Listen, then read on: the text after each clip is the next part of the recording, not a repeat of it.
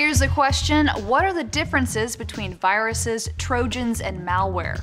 The first thing you should know is that viruses, Trojans, and other types of malicious software like worms, spyware, or even ransomware are all types of malware.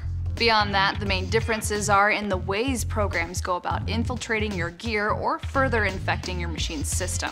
A virus is actually a type of malware that targets a system by copying itself from the original file that infected a machine. The virus's copies can corrupt files, programs, or even other connected machines through its replication. Viruses can hit computer systems pretty hard, sometimes just by deleting or corrupting individual files, and other times by rendering machines completely inoperable.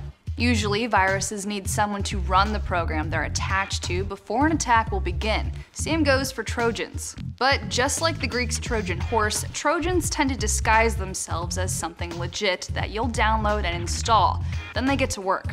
Trojans can lead the way for viruses and other types of malware to get into your system, but what makes them unique is the backdoor they create. So you can actually load a Trojan on your system and not see an attack until much later, when a hacker finally decides to make use of it. In any of these cases, all that's standing between you and a malware attack is your own digital hygiene. Having a good antivirus program installed, keeping devices updated, and not clicking questionable links and attachments are all good ways to keep your gadgets malware-free.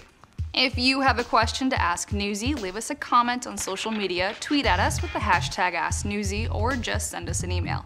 For Newsy, I'm Leah Becerra.